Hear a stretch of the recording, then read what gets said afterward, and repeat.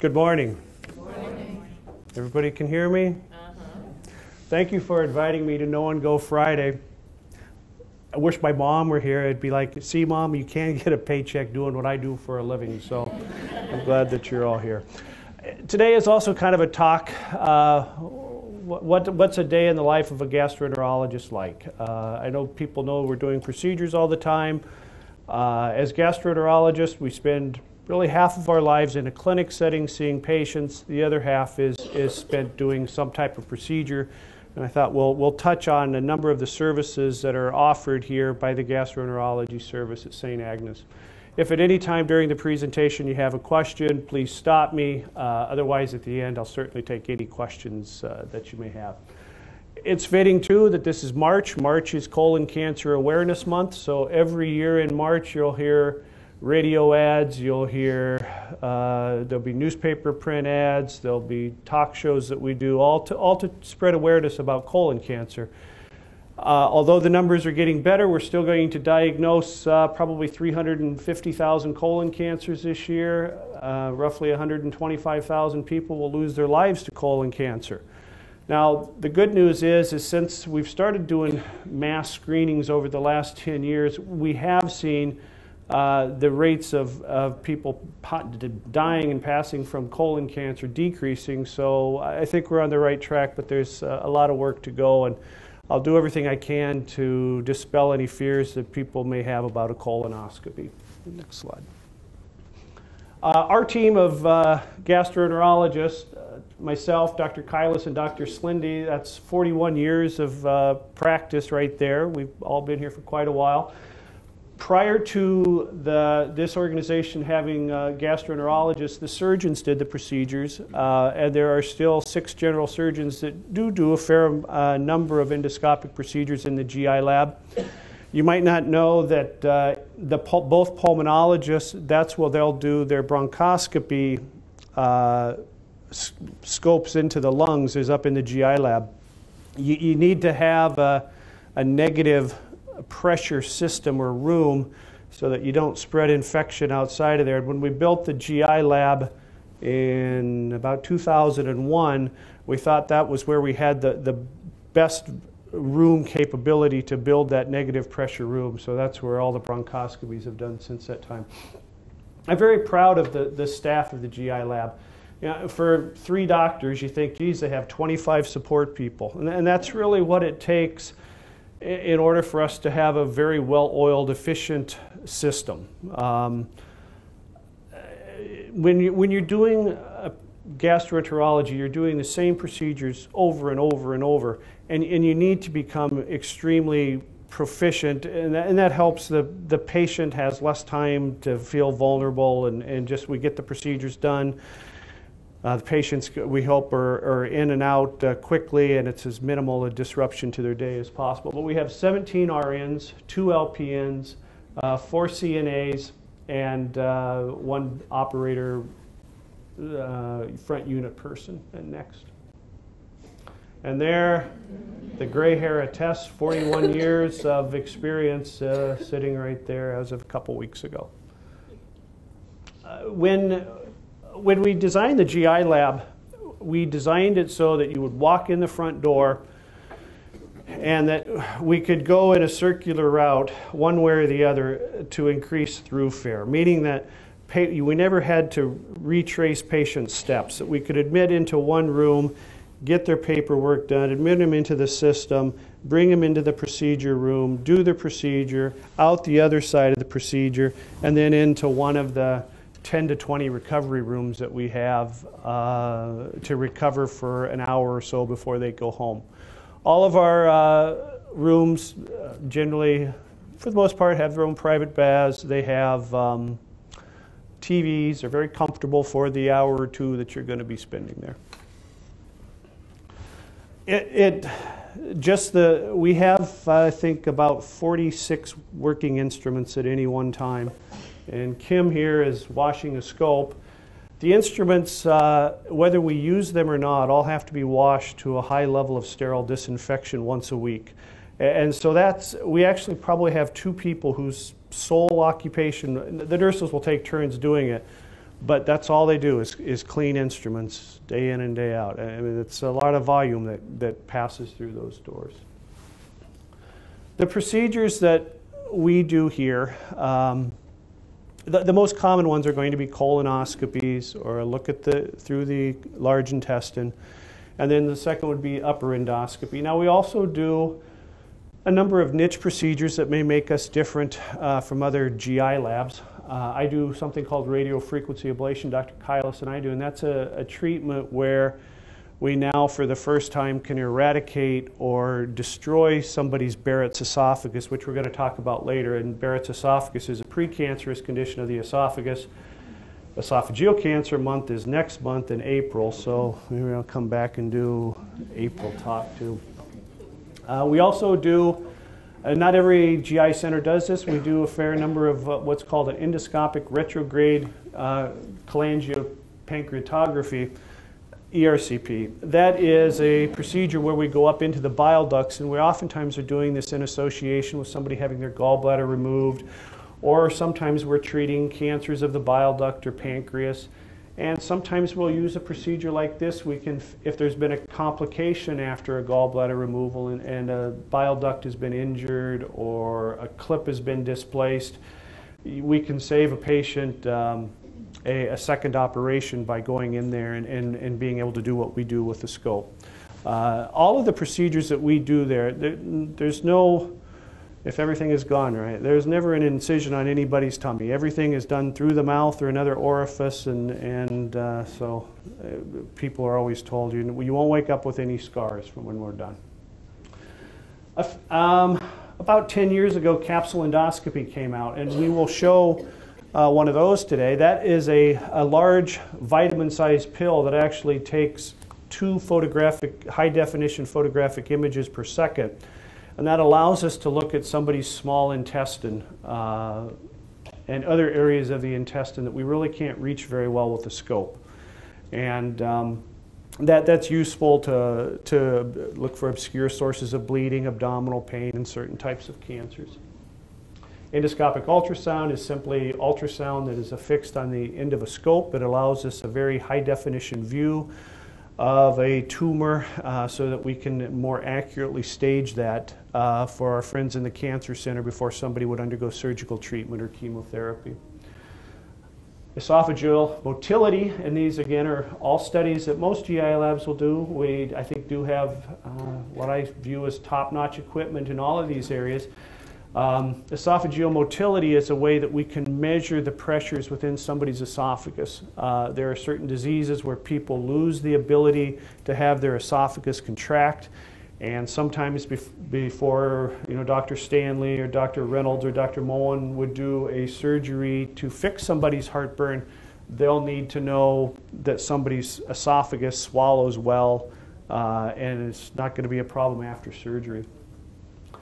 Bravo pH study is a little computer chip that we'll put in the esophagus, and we'll show you examples of all of these later, where it allows us to determine the pH in your esophagus for a 48-hour period of time while you're just wearing a belt pack and going on with your normal life.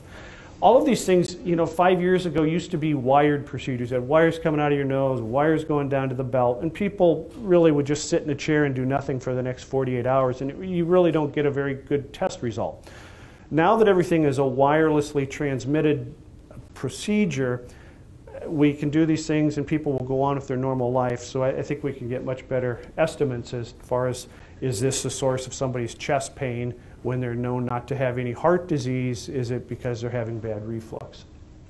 And next slide. Right now, the GI lab does about 6,000 to 6,500 cases per year. This is last year's data. We did 3,800 colonoscopies and about 2,300 upper endoscopies. On average, when you look at day in and day out, the GI lab does about 30 procedures per day, or 30 different patients are admitted and discharged through the GI lab. We start doing procedures at generally about 7 in the morning and then really don't close up shop until 5 o'clock or later whenever the last ones are done. I think if we can go to our next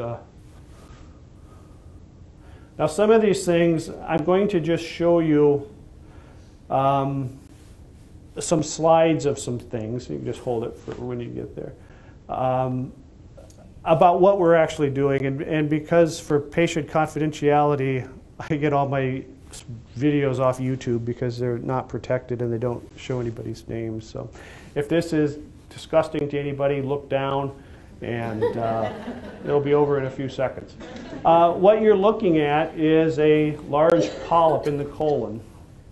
And that is, certainly we're magnified here. In real life, that is probably a little bit bigger than walnut size, okay? It's not grapefruit size, okay? So, the only reason we even have grapefruit is so people can have something to compare the size of their tumor to, okay? So if anybody says they had a polyp the size of a grapefruit, that's wrong. How do we get a polyp? A polyp starts out as two genetically imperfect cells, and all of us have genetically imperfect cells. Our bodies have a great system of policing these cells and taking them out of existence. But with breast cancer or with colon cancer, we have two cells that are imperfect, and those two cells become 4 cells. These 4 bad cells become 8 cells.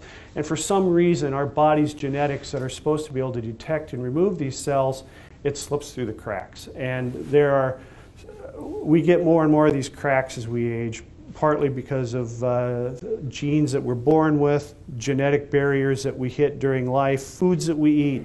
All of those decrease our body's ability to fight off these cancerous cells. It's actually pretty well designed data. We know that it takes about 12 years from the time a polyp starts until you get a colon cancer.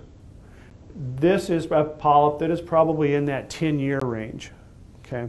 Now the one good thing about having a long time frame is that it gives us plenty of time to go in and do a colonoscopy and remove a polyp before it becomes cancer. I would say 95% of the colon cancers that we diagnose upstairs are going to be in somebody's very first colonoscopy. When they've never had one before, we'll get people that come in their 60s and 70s for a first procedure, or and you cannot wait until you have symptoms. If you wait till, I have blood in my stool, or I'm having belly pain or weight loss, more than likely it's too late and the disease has progressed. You want to, hopefully we catch these. This is still a very treatable disease, because even if there is cancer in this part of the polyp, you're going to see it's on a long stalk, and there won't be cancer in that area. So now we're just going to let this roll through a little bit. Okay. Now what they are doing, that blue loop is around the polyp, and that's called an endocinch. And that is a device that we can just basically choke off the blood supply to it, so we know it's not going to bleed all over when we're done taking it out. And let it run.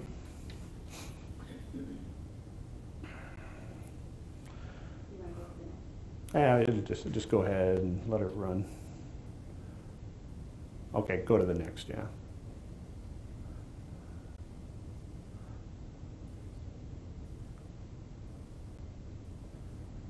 Okay, so now that now you've passed a wire. Okay, so that's the blue loop that's going to choke off the blood supply to this thing. And now if you forward to our next.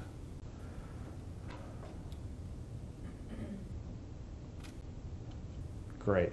And now if you, right here, what you're seeing, this braided wire actually is a lasso that goes around the polyp, and it's going right onto the neck area of it. And now you're going to pass cautery through it, and you're going to cut that polyp off so you can let it run.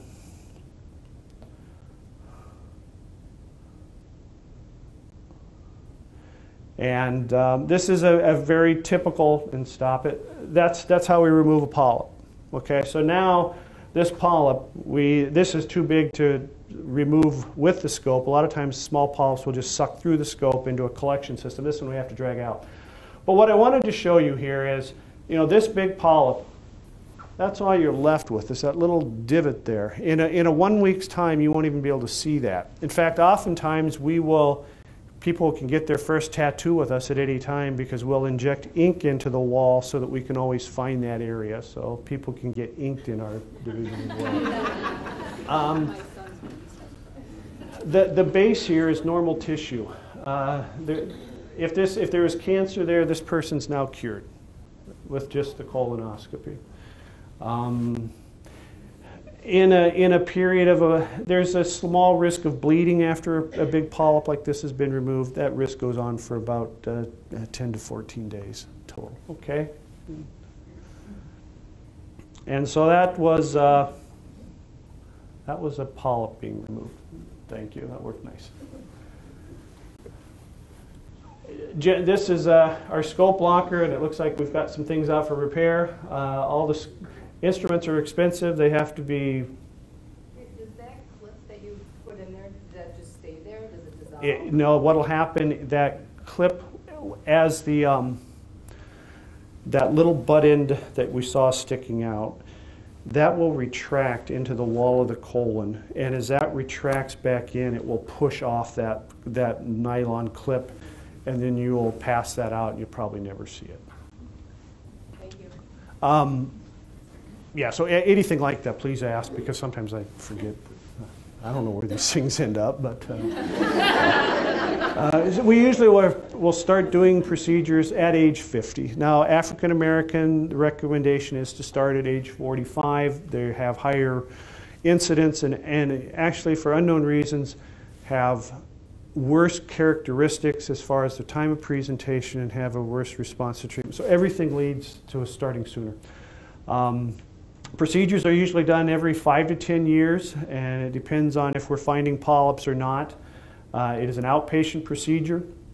It is generally done with moderate sedation, but can be done all the way up to general anesthesia. Very rarely do we have to give people general anesthesia. We do many cases, probably 5 to 8% of our colonoscopies are done with the assistance of the anesthesia service, and they, with the concoctions they use, can keep people absolutely comfortable if needed.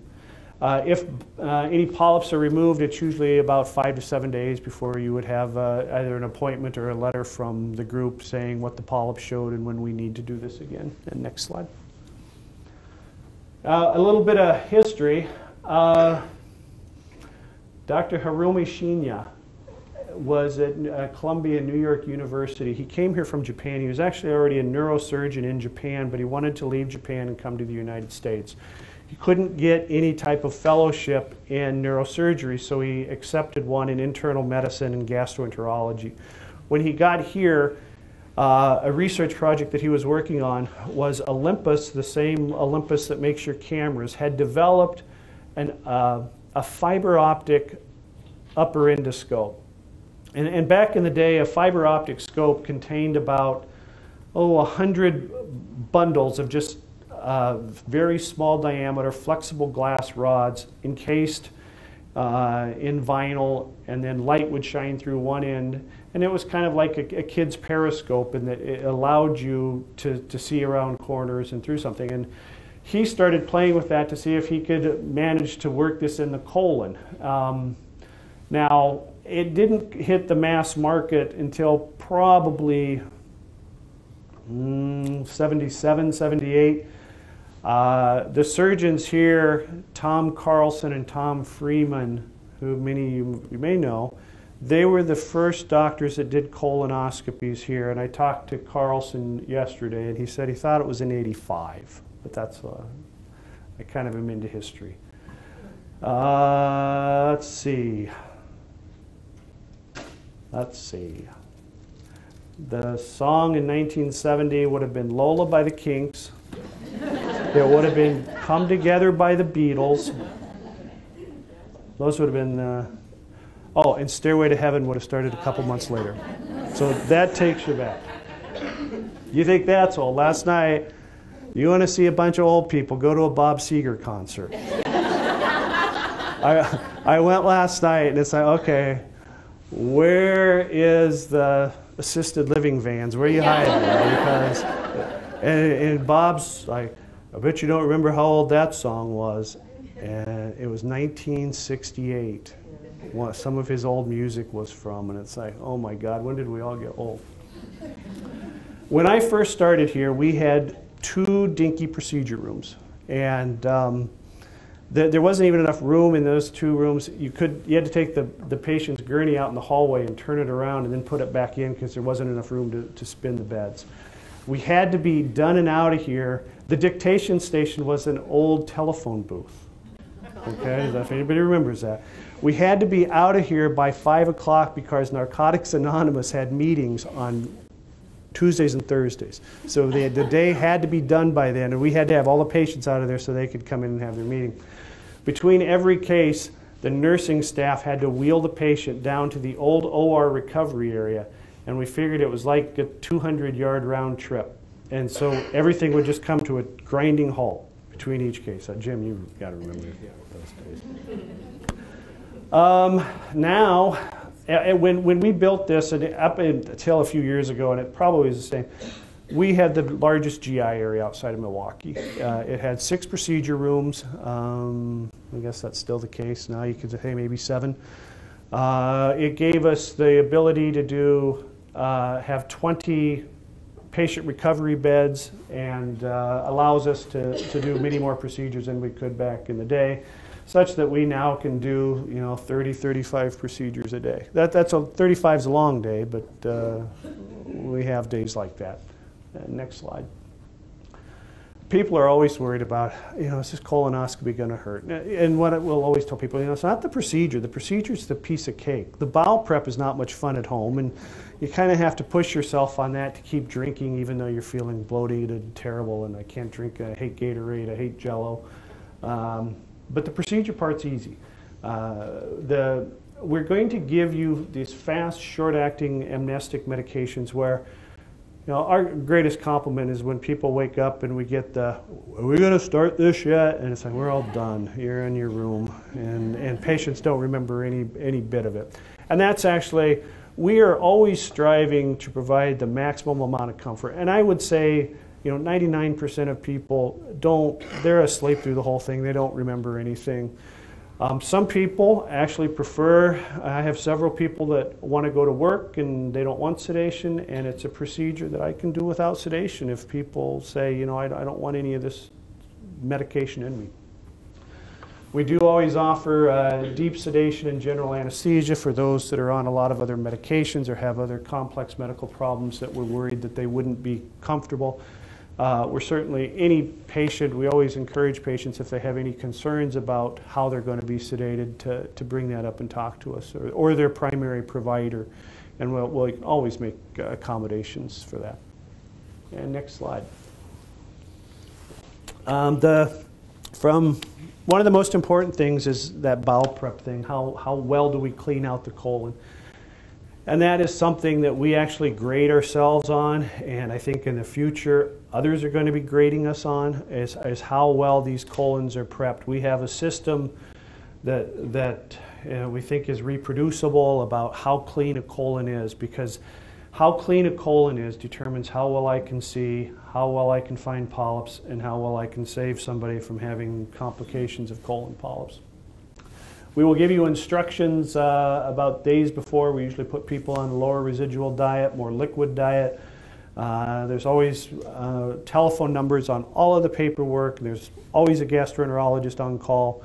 Usually at night when you're on call, you'll get at least a couple of phone calls about questions about bowel prep for the next morning. So always tell people there is always somebody on call if they have any questions about what to do with that or their other medications. And just drink and drink and drink and drink, and that's the most important thing with the bowel prep. And next slide. And it's, it's the difference between seeing on a snowy, foggy day and being able to see in bright sunshine when we're doing these procedures. And next slide. We think if there's a lot of different ways you could look at these numbers. I mean, you're going to have 125 to 150,000 deaths. We think that we could definitely cut that down to only 30,000 if we were doing a really good job with screening. And despite the fact that this is the gold standard test for diagnosing colon cancer, compared to mammography and other screening methods, typically in women, we're not doing as well. Some studies are saying that we're only evaluating 60% of the people that we should. I think a lot of it's a grassroots effort. We got to get out there and convince people that this is not a bad thing. And facilities like ours, there's no embarrassment to this. They do so many of them up there. I tell people, I doubt your butt's going to be the best I've ever seen. I doubt it's going to be the worst. And there's 20,000 in the middle that nobody, yeah. So it is a piece of cake. And next slide. When we're doing an upper endoscopy, we're kind of switching gears now. We're looking at the esophagus, stomach, and the duodenum down into the first part of the small bowel. And that is, oftentimes we're looking for a disease called celiac disease. And I wanted to mention that briefly. Celiac disease is a very common, up to 5% of the US population has it. It's a disease where we can't break down wheat products. And there is a celiac disease support group here at St. Agnes, and you may, and not a lot of people know that.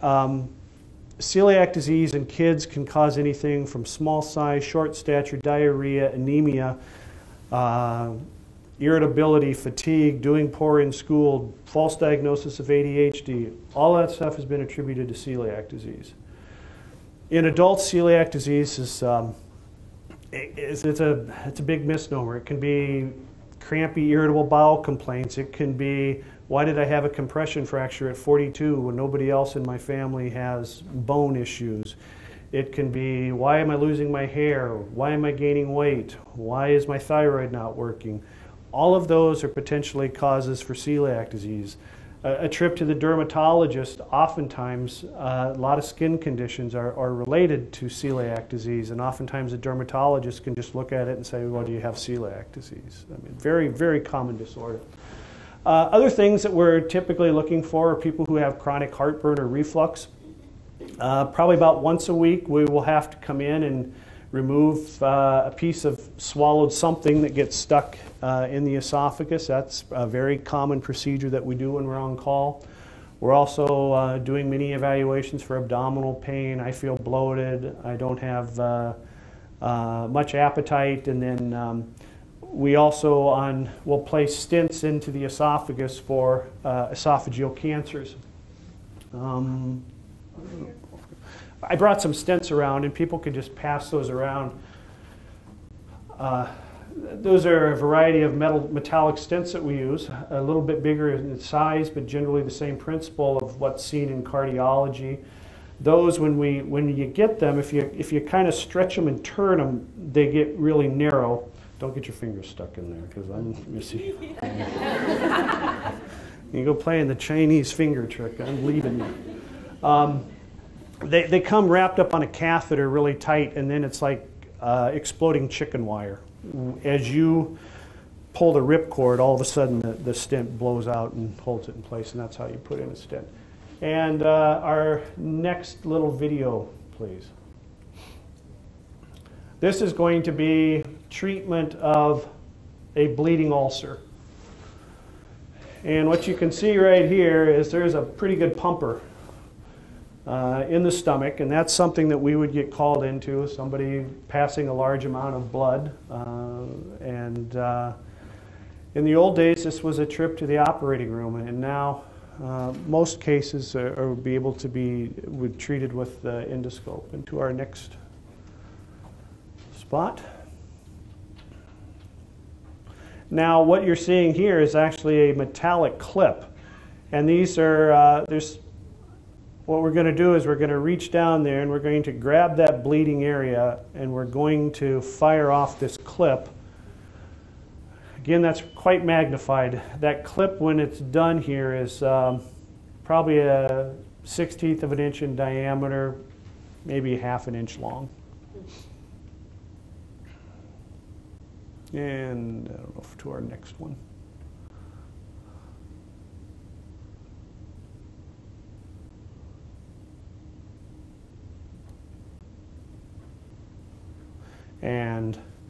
So that's what it looks like when we have clipped a bleeding vessel. And we'll use clips. There's a lot of different ways and toys that we can use to stop bleeding. Clips are one method. Sometimes we'll inject medications. Okay, sometimes we will inject medication, sometimes we will cauterize and burn, and there are just several different ways, the clips being one. That clip will fall off in a couple of weeks. And next.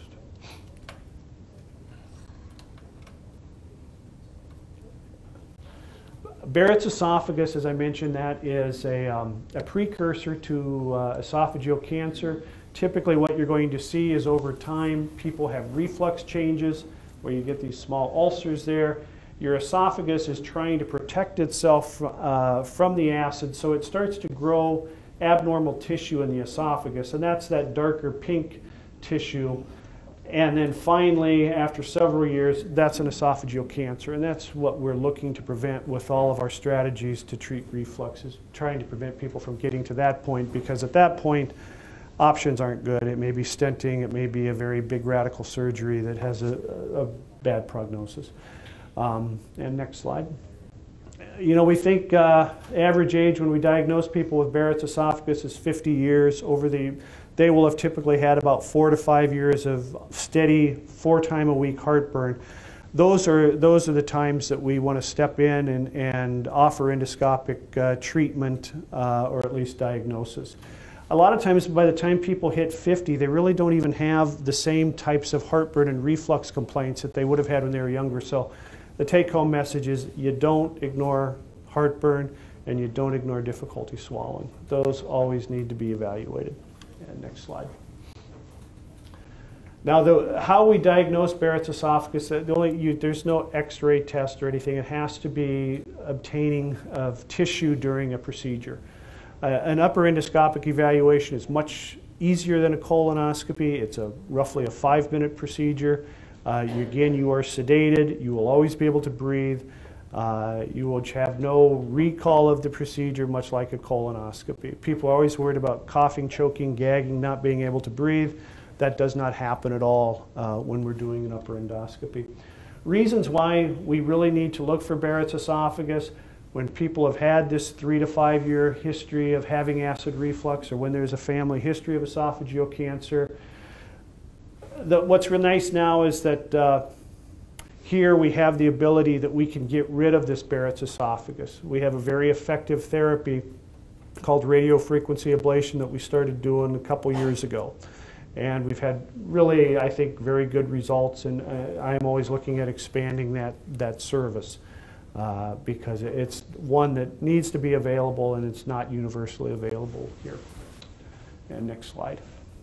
And this is just a little cartoon that it's a special balloon catheter, and next slide, that we put into position over this Barrett's esophagus. We run electricity through it, and what makes this system work is it only burns a very minimal depth into the esophagus. It's enough that we can burn all the precancerous cells out of the esophagus, but not so deep that we end up injuring the underlying esophagus or causing complications.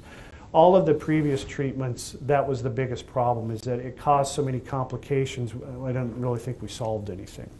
And next slide. Is that something you have to retreat then after time? Typically what you'll do is you'll do procedures every 90 days. And it's taking me now on average about 1 to 2 treatment sessions before I can say I've got it all burned out of there. And then after we've gotten it burned out of there, it will be surveillance biopsies to just make sure all the tissue's gone. And that's something that's evolving in the industry and with what I do as far as how, and we are lengthening out the length of time as we become more comfortable in the US that we've completely cured these people.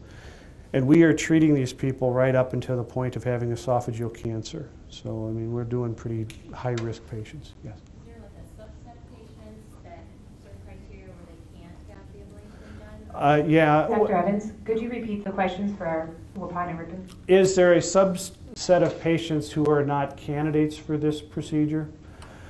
You know, it is marketed, and this was like the first thing that was FDA approved the second that it came out, because the prognosis of living with esophageal cancer is so terrible, and we have no chemotherapy, and our surgeries aren't good, and our long-term survival is terrible. This was automatically approved. right now, insurance companies are looking more favorably the worse dysplasia you have, the closer that you are to cancer. We've had some patients that would fit the criteria for having the family history and the long segment, and they're young men. And young guys between the ages of 43 and 50 are the highest peaking group of esophageal cancer, and it's a scary rise in how much that's going through the roof. In time, I think in 5 years, I think anybody who has Barrett's esophagus, I think it will now be that that's covered. I think I'm going to look at this like colonoscopy, and at first you had problems getting colonoscopies covered. Over time, that's gotten easier and easier. I think over time it will for Barrett's. But right now, if you had no dysplasia and it was a short segment, some insurance companies are not going to pay for it. The other thing, there is data, and this needs to get out there. If this works as well as we're saying it will, it becomes cost effective for us to remove the Barrett's rather than us to just keep looking every few years and double checking and never doing anything to get rid of it. Is this the Halo procedure? That's the Halo procedure. That's the trade name, so I didn't use it. There's now one going to be called, it's a cryotherapy one, which if you failed Halo, we would freeze it out. And that's next on the horizon. Moving on to ERCPs, and I can pick up the pace here. This is a test that we use to diagnose and treat diseases of the pancreas, liver, bile ducts. It gives us a way that we can get up into the bile duct and remove a stone. That's the most common reason we do it. Oftentimes we might be opening up a blocked bile duct or placing some type of drain. Typically patients would come in yellow and jaundiced. That's the procedure that we're doing. We don't do as many of those as I like. Probably do 150 a year, something like that, on a good year. The next slide. Capsule endoscopy, and we're going to pass a capsule around, and everybody can look and hold and touch that. It's just the white part, not the blue part. The patient swallows that, and it takes 2 images per second. It's a high-def camera that the battery pack in the pill lasts for about 8 hours. And so I'm going to get 60,000 images all the way from the nurses taking pictures of themselves before you swallow it to other stuff you don't want to hear about, to and you don't have to recover that and bring it back to me, okay? When it goes, it's done. And all of those images are relayed wirelessly to a battery pack, and then we sit and watch a movie about what it looks like. And the reason we're doing it, it allows us to look at your small intestine. It allows us to look for conditions of low blood count, cancers, things that we can't see when we do a scope procedure because there's too much small intestine in the middle we can't reach. Okay. And this is an ulceration, a circumferential ulceration. That's what you might see with Crohn's disease. A lot of medications cause ulcerations of the small intestine. This patient had been anemic for a long period of time, requiring blood transfusion. So this is a way that you're not going to see on any type of CT scan or any other imaging studies. So, and next slide. Endoscopic ultrasound, that gives us the capability to do fine, high-quality detection on growth to try to determine as accurately as we can the stage of disease at the time of diagnosis so we can best have the best treatment available, whether that would be surgery first or whether chemotherapy first and radiation first. It depends on how well and how accurately we can stage.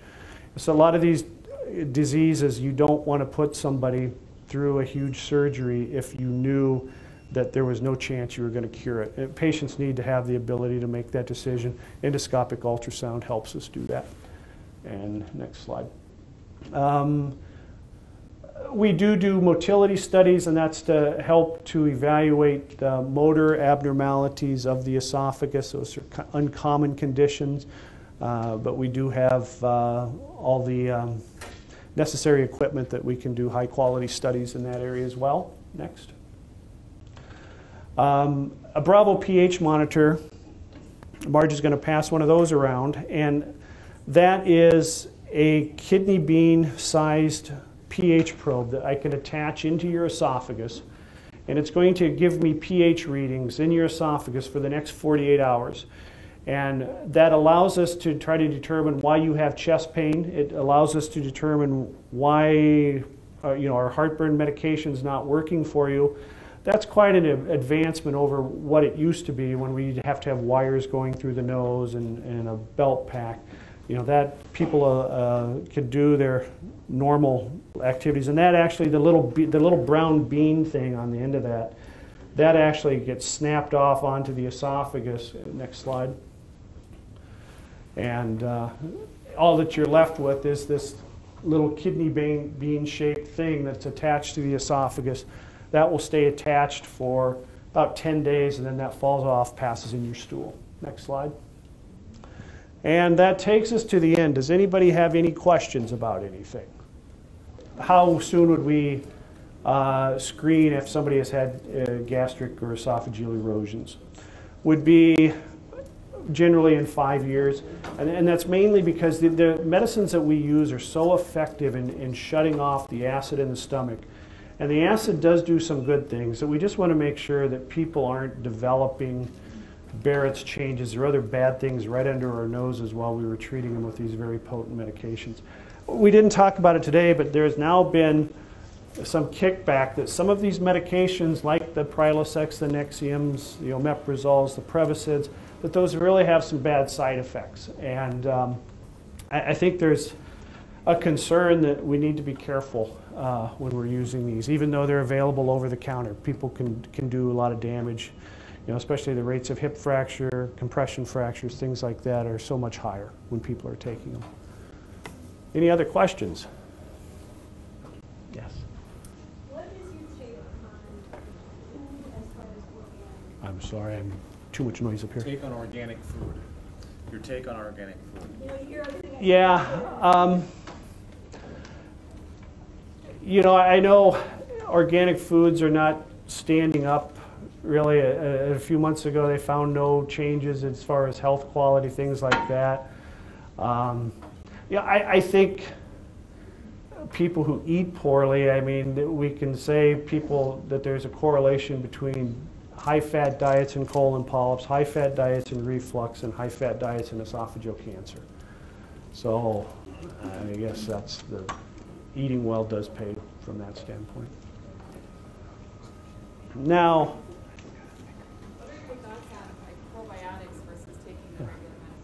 we use a lot of probiotics for many different conditions, and I think they're very useful. There are several varieties out there. Some people like what's in yogurt. Some people like the many different varieties you can buy. They definitely have benefit, and we use them a lot more now than we did 5 years ago.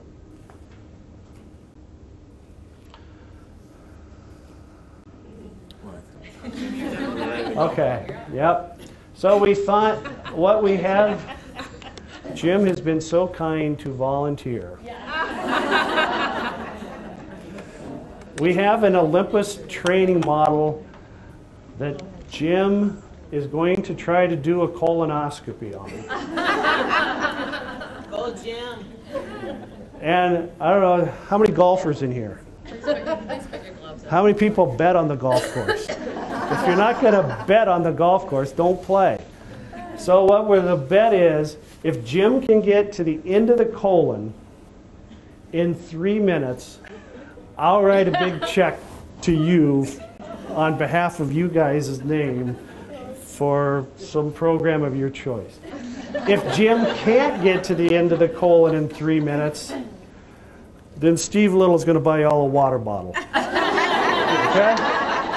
Okay. So we have a monitor here.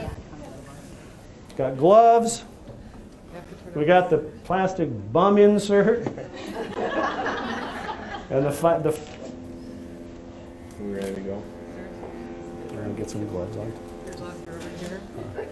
You want us to cheer you on, Jim? Let's stay quiet so you can cheer me on.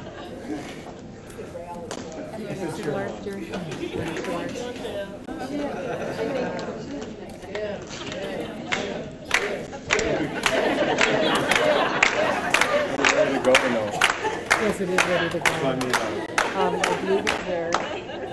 a little lubricant. You need some more. Now, you can't believe how many tens of thousands Olympus would spend on developing a training model. And you can put in all sorts of trip-ups to make it harder. Now, we've taken them all out, so this is as easy as it gets. Now, the wheels on there, Jim, the small one makes your left-right movement. The bigger wheel does up-down. Okay? So who's my timer? Are you my timer? What should we give him? 3 minutes? 4 minutes? What do you think? 3? Okay.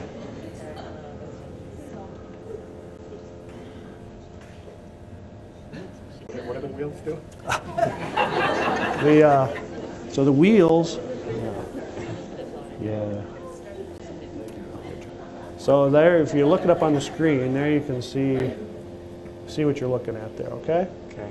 Okay. And you just advance it with your hand. Then you advance with your Oh, I hand, see. and then you use the wheels To visualize. to visualize. Okay. Gotcha. Okay.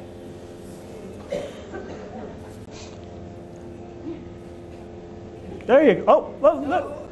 Oh, now you got it flipped over. I don't know what you did there. That's when the patients go, Yeah. Well, they're sedated, so. Yeah, they're sedated.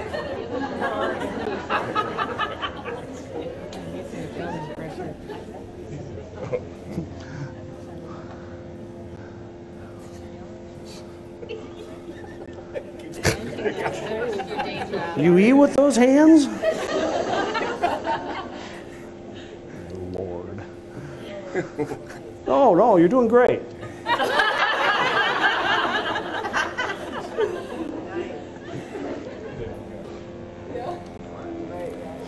Remember I said 99% of people are well sedated for this procedure? general anesthesia. What are you seeing in there? Now, to be fair, he's using it. There's two techniques. The way I do it, and then there's the force, and that's what he's doing. Following the force. Yeah. I know somebody. Oh, lots, yeah. We got those taken out. Here, I'll get you up a little ways, and yeah, I'll give you a little help here.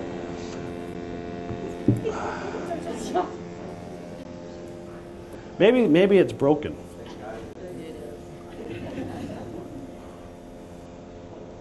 Okay, there's problem number one here.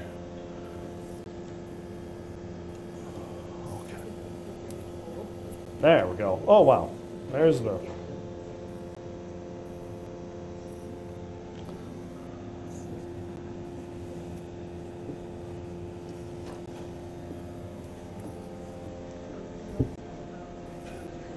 Yeah, there.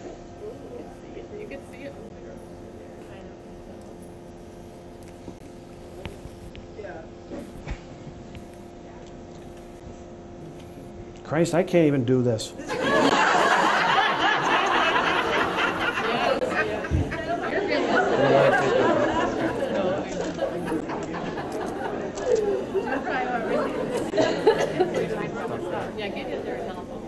Okay.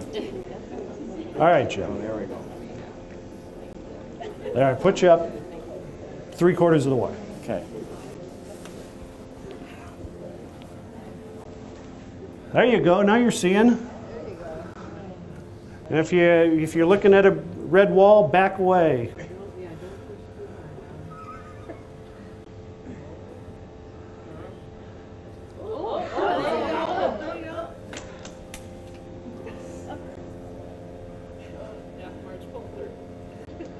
Yeah, Marge, help him out there.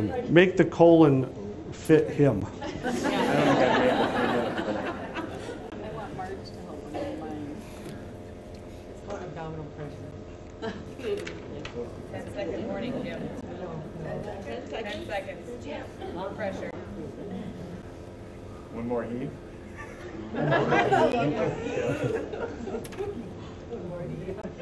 Not so hard. Should we put him out of his misery? Time's up.